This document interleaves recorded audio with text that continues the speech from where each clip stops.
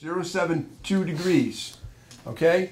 And the variation for the area that we're in is 15 degrees to the western. And we have a deviation card for our vessel, and for 72 degrees, they tell us that we have a 1 degree easterly deviation. We can compute from true to compass to figure out the compass course to steer. Plug in the numbers. 0.772 degrees. Variation is 15 degrees to the west. We're going to add west. We get 0.87 degrees. That's our magnetic heading. Deviation for that heading would be 1 degree easterly.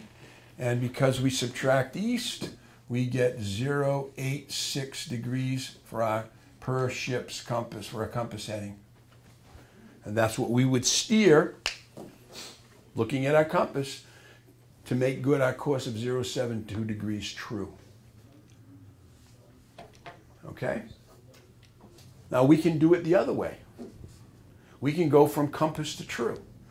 We're steering a course, and we want to know what course we would draw on our chart as the true course.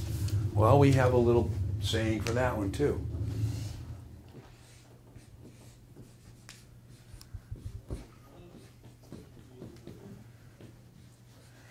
We just took all these letters and flipped them around. But to remember that, we say, can dead men vote twice at elections? Subtract west. And now if we were given a compass heading and variation and deviation, we would plug them in accordingly. So let's say that the question said that we are going to travel on per ship's compass heading of 196 degrees. And they want to know what is the true heading. Variation for the area equals 14 degrees west. That's a given. It's on the chart. Deviation table, we find out that we have a 2 degree easterly deviation. We plug in the numbers and we do the math.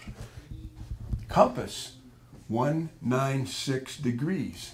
Deviation, 2 degrees easterly, and we know we're adding east, so we're going to add that. Our magnetic heading would be 198.